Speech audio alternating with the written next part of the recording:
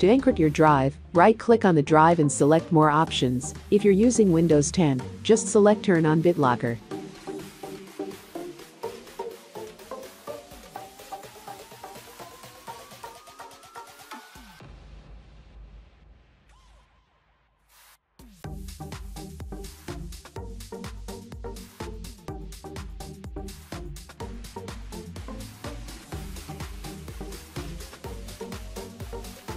Then choose Use Password to lock the drive, insert password and re-enter password, then click Next.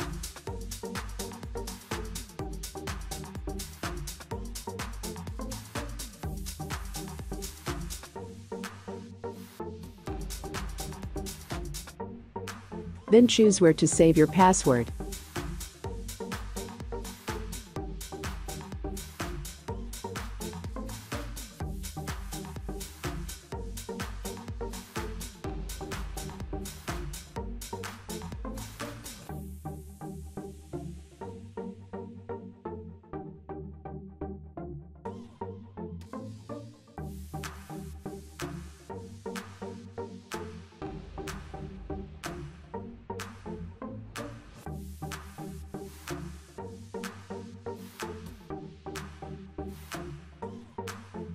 Choose whether to encrypt the whole drive or just the unused space. Click Next. Then click on Start Encrypting.